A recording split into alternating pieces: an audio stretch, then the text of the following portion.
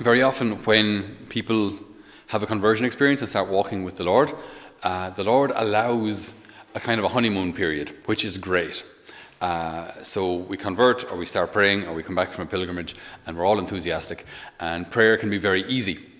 And there can be immediate kind of satisfaction, or immediate a feeling, if you will, a good feeling when we pray, or a good feeling when we go to retreats and do these things. So the Lord can allow these experiences to get us started, to give us a bit of, it's like that romantic stage of a relationship with all of the roses and meals and hand holding and all that kind of stuff at the beginning of a relationship. It's actually necessary, because you need to actually like the person. You need to actually kind of spend time with the person and show that you care. They need to show they care, and it's all good. Okay, so it's a necessary time in a relationship. Okay, but the reason those kind of moments are necessary is because they won't always last. That's not the way the whole relationship is going to go. So when times get difficult, then you need to remember, I used to like that person. Or do you remember the good days? Do you remember the good experiences? All the good things that happened, all the good times together. And similarly with the Lord, when days get difficult, when there may not be an immediate emotive gratification, so an emotive satisfaction in our prayer, we need to recall the days when prayer was easy, when prayer was good. Because it's not always like, it's like any relationship. It's not a constant, there is a logic to what Jesus is doing. So it should be a constant growth in our love for the Lord, but it's not, how should I say, sometimes the growth comes from like a good experience of prayer, and sometimes the next period of growth is actually a period of difficulty, a period of when we're kind of carrying a cross, and that can actually cause growth, but it doesn't feel like growth in the same way as going to Medjugorje for a week does. That's easy. So there should be constant growth, but it's not through the same kinds of experiences. Sometimes there are good experiences, sometimes there are difficult experiences. So then in those difficult moments, we need to remember what it was like to feel carried by the Lord, or what it was like when prayer was easy, and say, Lord, you are still the same God, you are still there, and if you were carrying me then, you're carrying me now. And if prayer satisfied my heart then prayer can satisfy my heart now, just in a different way. And I said these kind of more difficult moments will pass too. The joy or the facility, the easiness of prayer will return. But just there are ebbs and flows. It's not always the same. So why do I say this? Today is the feast of Saint Vincent de Paul. So he was born. We have a French person in community now, which is very intimidating when I have to say French place names, because I will pronounce them, I will butcher them, so I'm very, very sorry. So I won't even pronounce where the village he's from. It's P-O-U-Y. I don't know. It's west of Toulouse anyway, between Toulouse and Lourdes actually. So that's where he was born in 1581.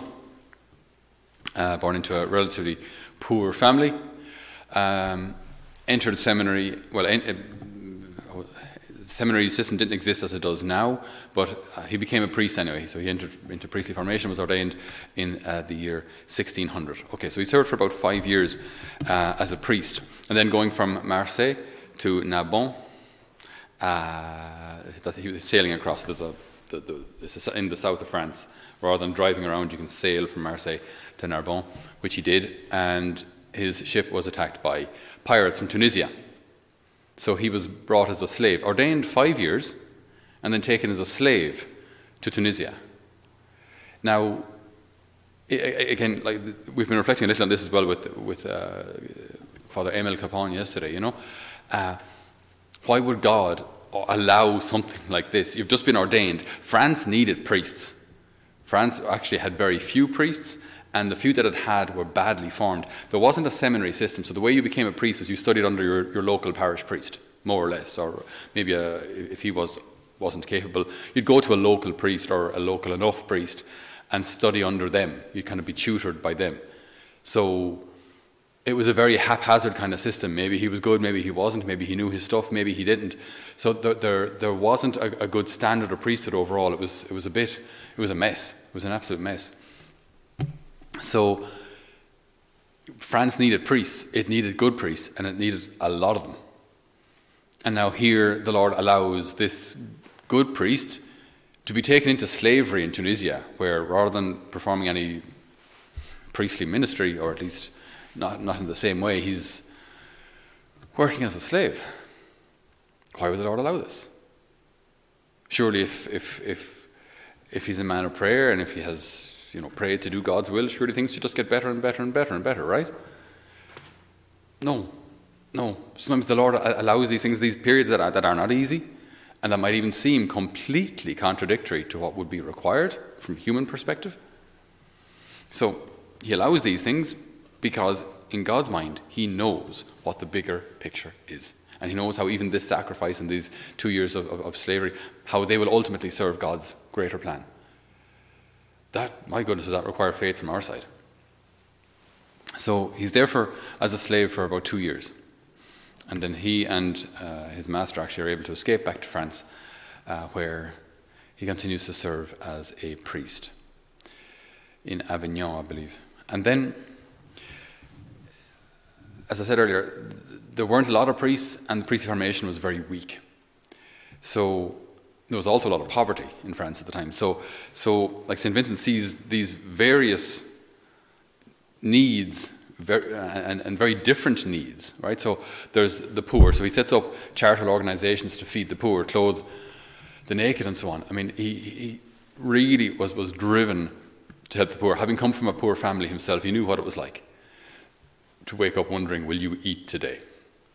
So he couldn't do the work himself, or he couldn't do all the work himself, so he founded a religious institution for women as well to serve the poor there.